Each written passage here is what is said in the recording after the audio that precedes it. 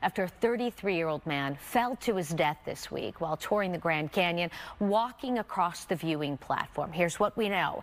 The Mojave County Sheriff's Office search and rescue team responded to the Grand Canyon West Skywalk.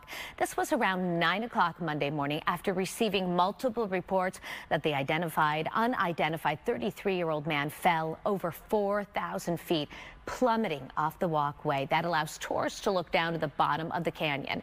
Officials launched a rescue effort immediately that included a helicopter and 2 short-haul technicians. Man was determined to be deceased. He was taken to the Hualapai Nation.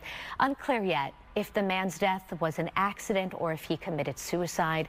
We will keep you guys posted.